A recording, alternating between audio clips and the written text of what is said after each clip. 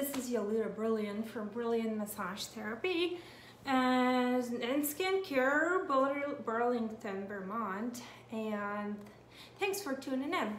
So today I am making a video on this topic that's kind of been coming up since I hired, male massage therapists, which we have 2 now. And I wrote a blog post, so I thought, I'll make a video too, to add it to it, because it's just interesting how our society has these, like, in the US, every society has different, but I'm mostly referring to US, these gender roles. And I don't know, it's like almost maybe more than Europe, because I grew up in Europe, so I just see things maybe differently, but not really. I think Vermonters see things differently too. Vermonters are really open, but there is gender bias. Like, women often complain that they are not like treated as like equal in a workplace, like in a corporate settings, higher end roles, which I don't know if that's true, but there is that annotation that look, like men are the breadwinners in the society, in fault both due to women and men, kind of continuing this, I'd say, well, it used to be more like that. Well, not really, like 100, 200 years ago. It was like, a farm, and then men obviously stronger.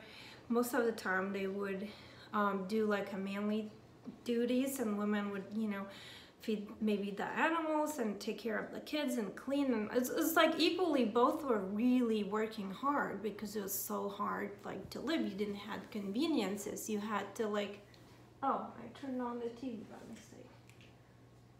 Oh, I don't know.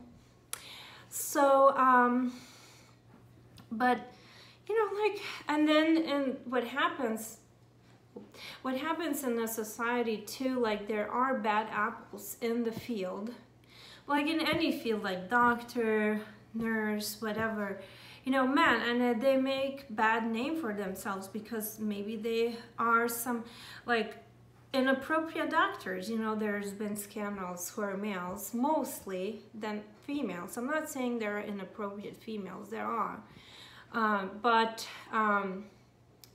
that's kind of the more consensus. So then people are afraid, well, I don't want to go to male doctor, or I don't want to go to have male nurse, or anyone who has like this close contact with the person in a vulnerable position, which massage is a vulnerable position, because you're laying on a table face down, you don't know what's going on, you totally surrender this person's good graces, whatever, to help you, pain, stress, and whatever you're coming for, but so it should never have a sexual connotation, because that's not what massage therapy all about.